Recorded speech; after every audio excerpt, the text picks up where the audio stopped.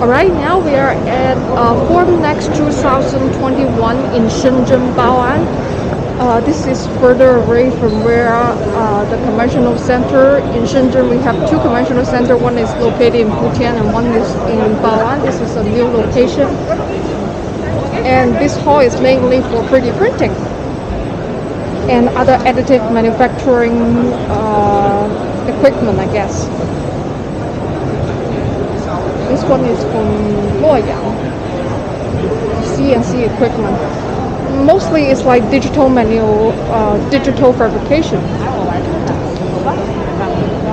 要去8号馆吗？对啊，你知道怎么出吗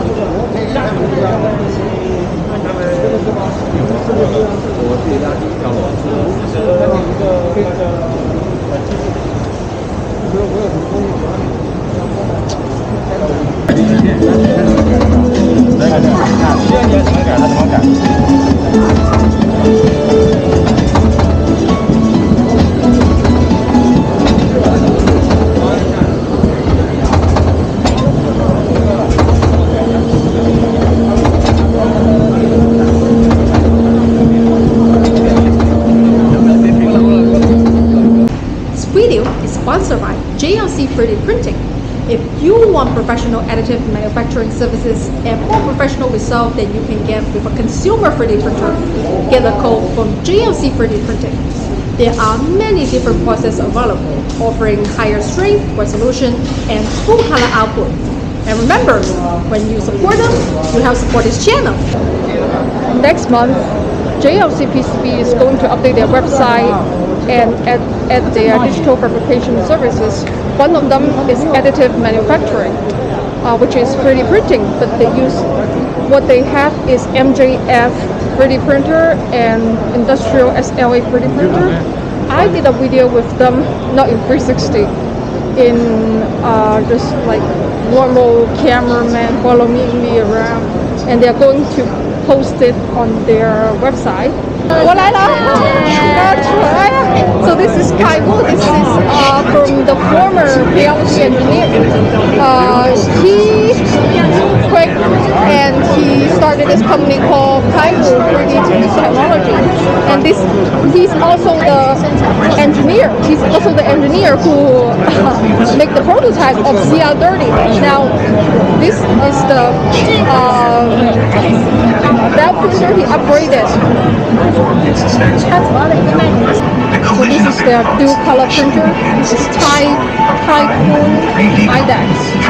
So they have IDEX, they have